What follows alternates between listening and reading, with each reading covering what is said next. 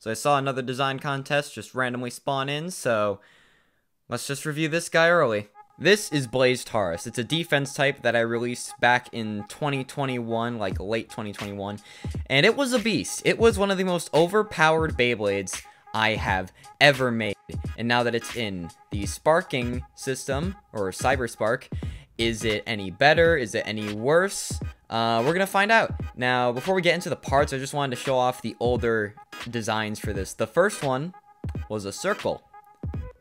Very fun. Then I added these horns onto it in the version 2 or 2.0 mold, and this is when it really started to become overpowered because it was much thicker and heavier. And now we have the Cyberspark version that changes up the shape quite a bit, which we're going to take a look at right now. Beginning with the chip itself, Taurus hasn't really changed much from the original. It still keeps the overall fiery color scheme, and the weight distribution on it isn't as great as EXO, although the differences are very minor. But it is what it is, and at least the color scheme, like, it's awesome. I love this base color scheme. This right here is the part that has changed the most. So Blaze was originally a very round Beyblade, but as you can see, it's more of an octagon-like shape, and it does keep the horns from mold 2. And I think that this is a pretty good way to balance it out. I still think it's going to be really good, but since it's not a perfect circle, it might not have as much stamina.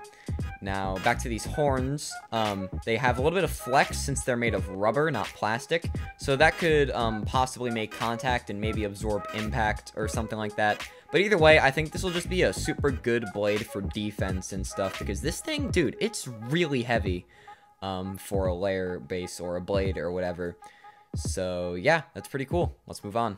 For the chassis, we have 1D, and yes, that's right, no longer 1D dash, it's just 1D. And you might be wondering, why did I change the name ever so slightly?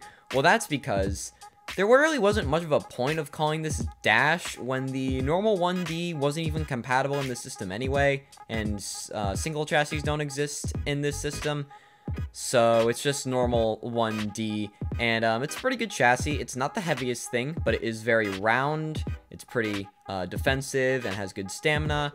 So for defense and stamina combos, this is definitely a must-have.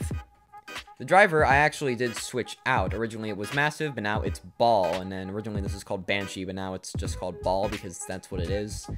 And it just makes more sense for the name. And the reason why I switched out the driver was because the original driver just didn't make sense as like the first defense driver for the series. So I switched it to something a little bit more standard. And performance-wise, I'd say it's a little bit better for stamina, but defense, you can still kind of get it to work. But it's still a very solid driver nonetheless. Once again, putting this thing together is very basic, and once it's all together, here we have Blaze Taurus 1D Ball.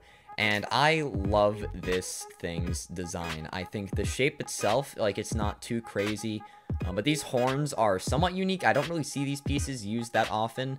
And it's just so thick, it's very tanky, and I'm excited to see how much this thing weighs and also how it performs, but let's get to the weight first. Of course, let's begin with the chip, which really shouldn't weigh too much. Yeah, it's like 3 grams, pretty light. Then we have the layer base, which is 14 grams, pretty good. And then, of course, the full completed layer weighs 18 grams, which is, once again, very heavy. For the chassis 1D, it's 12 grams, which is fine. It's good enough for what it is. And yeah, the drivers don't really matter. So overall, this Beyblade weighs a total of 32 grams. So that's only a little bit lighter than Dragon, and Dragon was really good. So I'm excited to see how this guy does. So let's get to the test battles now. Okay, well, of course, test launch, start things out. And yeah, it's just chilling in the center. It's actually really stable looking. Okay, good sign. Our first opponent will be very easy to kill. Here we have Last Lucifer.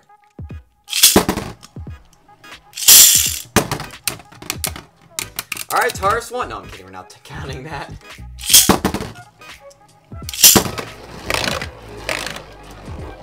Look at him go. Yeah, I wonder who's gonna win this one.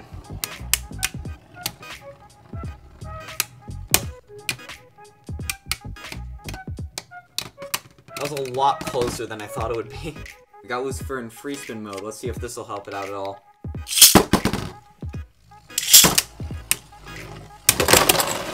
Yeah, no, it just died. Let's put it against something that'll actually give it a run for its money. Here we have Kingdom Kirbyus, one of the coolest bays I've ever made. Alright, let's see what happens.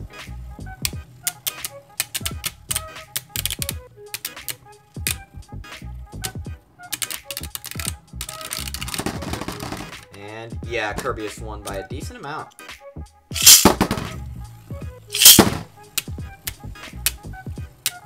It's not that surprising that Kirbyus won. I mean, it is like about 2 grams heavier than Taurus, so you know, it seems like they could like rival each other, though. Like they have the potential to be like decent rivals. Like yeah, because a launch order, then Taurus won. So because, like, depending on launch order, the one that you launch last wins, I would say these guys are pretty much, like, even. So that's kind of cool to see, because, like, that means we have 2 really solid, defense-like Beyblade CEOs. Oh, this time Taurus won with a ring out. It might be from the, horns on it or something, who knows. We all saw this one coming. We gotta put it up against my main guy, Cyber XO. I love seeing these two in the same stadium. It just feels so right. That feels right, too. Let's try that again. That was a terrible launch.